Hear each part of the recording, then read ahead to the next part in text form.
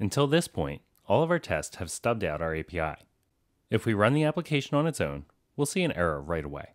Looking at Chrome's DevTools, we'll see that our initial API call to load to-dos is resulting in a 404.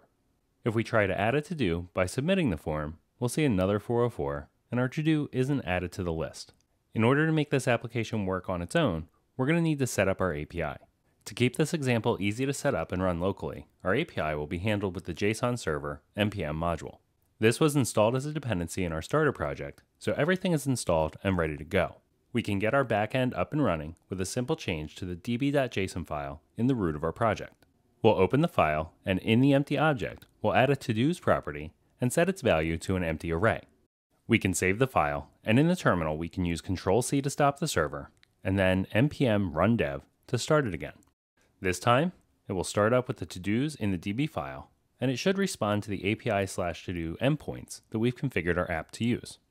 Back in the browser, we can reload the page, and this time, there is no error message and no 404 in the DevTools.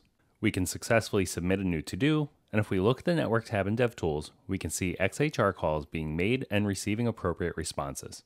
Back in the db.json file, we will see our 2 new to-dos have been persisted to the file. For this example, the db.json file is acting as our database. Now that our backend API is in a working state, let's create some full end-to-end tests. In the Cypress integration directory, we'll create a new file, and we'll call this one smoketest.spec.js. All of our previous tests have used stubbed network request. This allowed us to test the front end without needing the back end connected. It also made it easy to test scenarios that can be difficult to set up, like error conditions from the server. Because of their flexibility and the fact that stubs are relatively lightweight, integration tests like those should make up the majority of our tests. Now that we have our backend connected, it's a good idea to have a few full end-to-end tests to ensure that our application truly works through each layer. Since these tests interact with more components and can be a little trickier to set up, we'll keep them to a minimum. We'll write a few tests that focus on the happy path and exercise each of our network request types. When this file is finished, we'll have one test each for our get, post, put, and delete requests. We'll add a describe block for our smoke tests, and we're going to want to group our tests into different contexts, so we'll add a context for tests that start with no to-dos. Our first test will make sure we can save new to-dos. We should make sure we start our test in a known state. This way, we can reliably make assertions about the state of our application. Since we're working with data from our backend API, we'll need to clear out the database before we start our new tests. Let's add a before each to the top level describe block. Here, we can use sci.request to make a get request to the API/to-dos endpoint. This will give us a response with all of the to-dos. We'll then use the its command, passing it the string body to get the body property from the resulting response object. Body will be the array of to-dos stored in the db.json file. We'll chain on an each command to iterate over the items. Inside the each, let's make another request. This time, we'll make a delete call to /API/to-dos, and we'll use the string interpolation to append the to-dos ID to the end of the URL.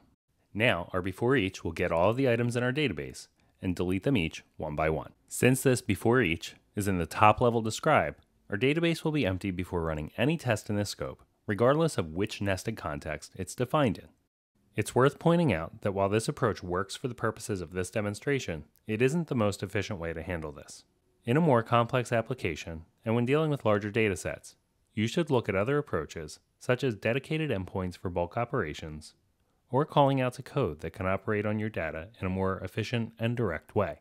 Now, back in our test, we can visit the application. Then, we'll get the focused element, which we expect to be our text input. Then we'll issue a type command with the string by milk, and enter in curly braces to send the enter key. Then we can get the list and assert that it has a length of 1. We'll save the spec file, and in the Cypress UI, we can run this spec by clicking on the smoke test file in our list. Our test will run, and we'll see that it passes. In this case, everything is working as expected, and our backend API is running locally, so it's pretty fast. It's a very real possibility that when testing against a real backend, things won't always be this fast, and our test might encounter unexpected delays. Let's add an artificial delay to our submit logic so we can see what happens to our test.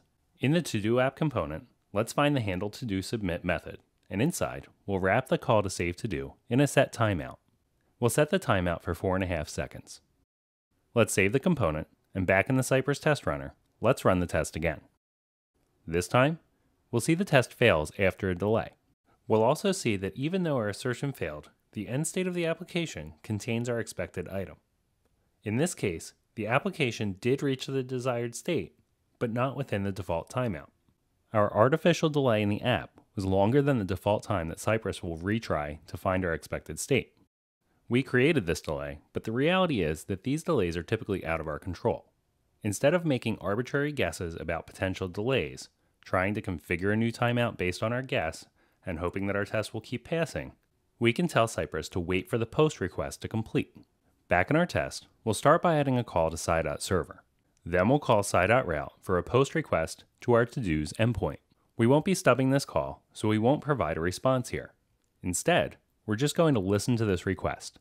We can use the as command to create an alias for this request, and we'll just call this one create.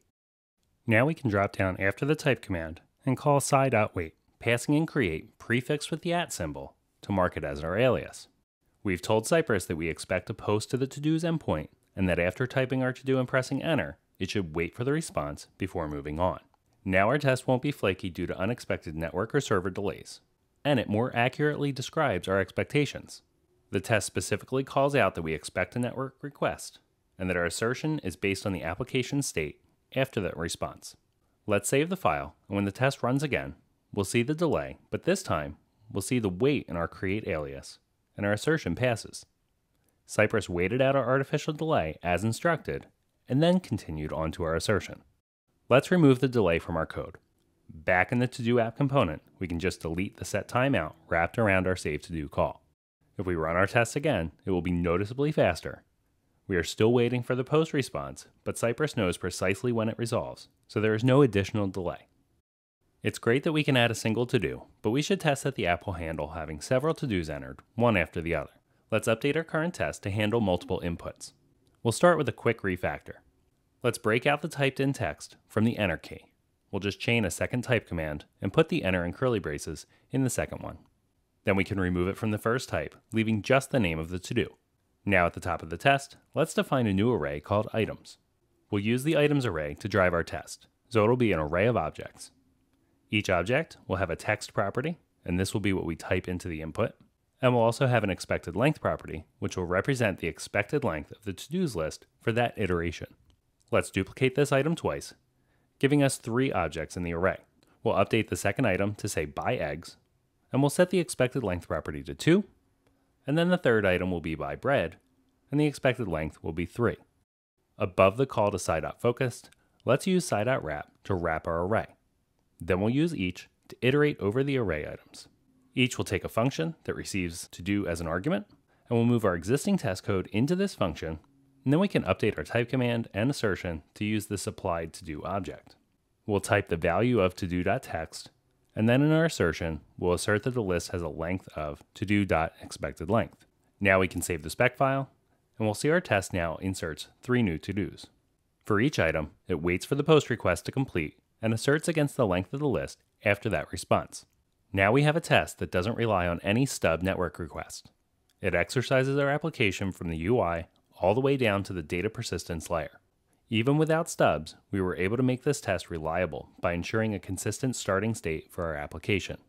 By explicitly waiting for our network requests to complete, we've guarded against inconsistent response times due to potential server or network delays.